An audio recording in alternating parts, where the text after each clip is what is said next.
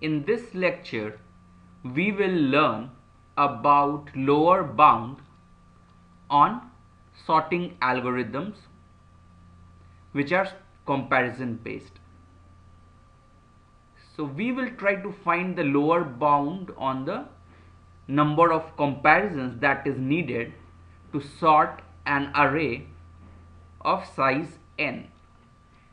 And this is quite important because it gives the lower bound that okay, your sorting algorithm will at least take this amount of time. So let's see. We will take a very small example which will illustrate how to find the lower bound on number of comparisons. If we have three numbers a1, a2 and a3, then if we have to find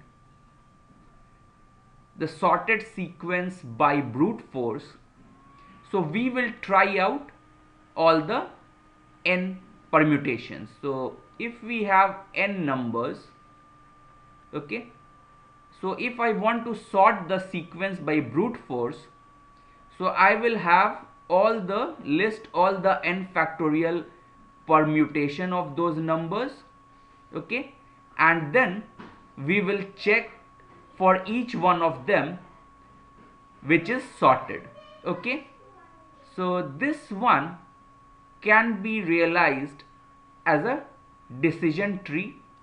So we will take an example for three elements a1, a2 and a3, okay. So now what happens, so we will make some comparisons, okay. So these nodes represent comparison. So a1 colon a2 means I am making comparison between a1 and a2. Left branch says that a1, the first element, is less than the second. The other one says that the first element is greater than the second, okay. And we are assuming here that okay, all the elements are distinct. So now what happens if a1 is less than a2? So then what happens, I will make comparison between a1 and a3. So what happens now, if either it can be a1 is less than a3 or a1 is greater than a3. So this way decision tree is going on.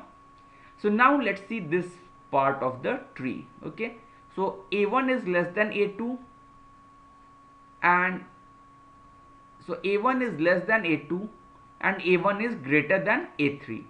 So this means a2 is the largest, isn't it? Because a2 is greater than a1 and a1 is greater than a3. So it means a2 is greater than both a1 and a3. So a2 is the highest number. Then a1 comes in as the second largest, and a3, because a1 is also greater than a3, so it comes in the smallest element.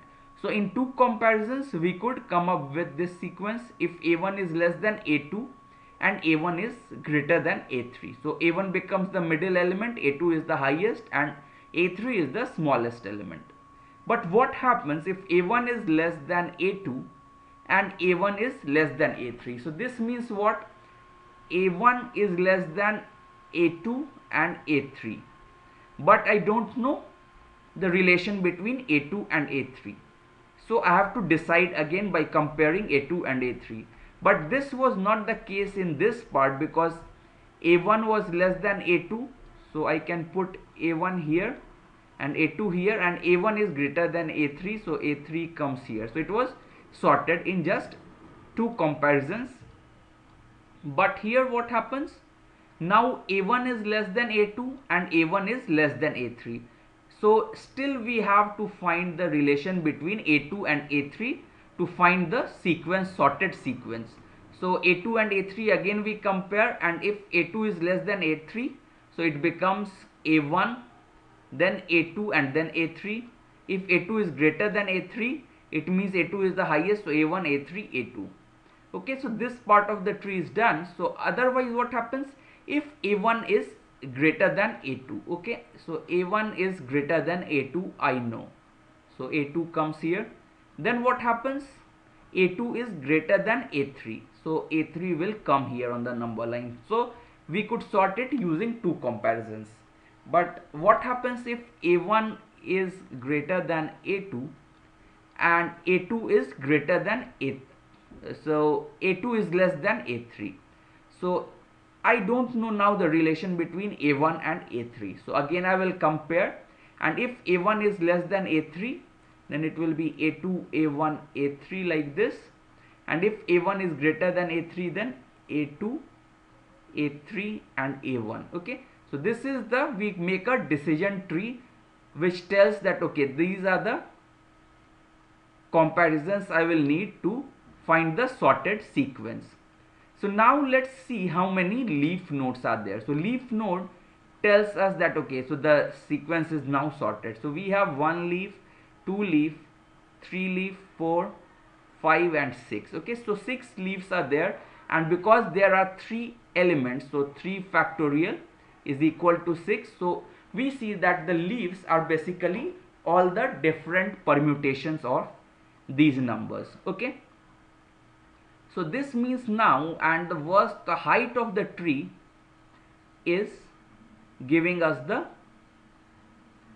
in worst case, how many comparisons do we need. Okay, so height of the tree, so here 1 comparison, 2 comparison, 1 comparison here, 1 comparison, so 2 and then 3. So height of the tree gives us how many comparisons do we need, okay, in the worst case. Okay, so we see that okay, height is h of this tree, and we have all the permutations as the leaf.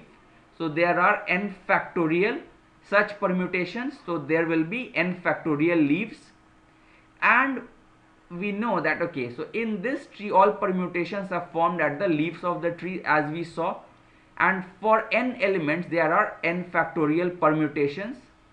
And if the decision tree that we formed has height h, so it means we need h comparisons in worst case, and a tree with height h, so from data structures class you should know that okay, a tree with height h has at most 2 to the power of h leaves. Okay, so this means what, let L be the number of leaves in the tree. So of course L will be less than equal to 2 to the power of h from this part, and n factorial, which is the number of leaves, should be less than the total number of leaves in the tree. So this way we see that okay, so if we take the log on both sides, so h is greater than equal to log n factorial.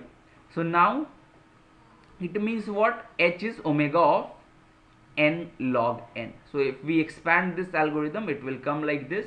So hence we see h, where h is the number of comparisons, so it is omega of n log n, which means that any comparison based sorting will have running time of omega of n log of n. Okay, so I hope you understand the lower bound on comparison based sorting, which is omega of n log n, and I hope you like this video.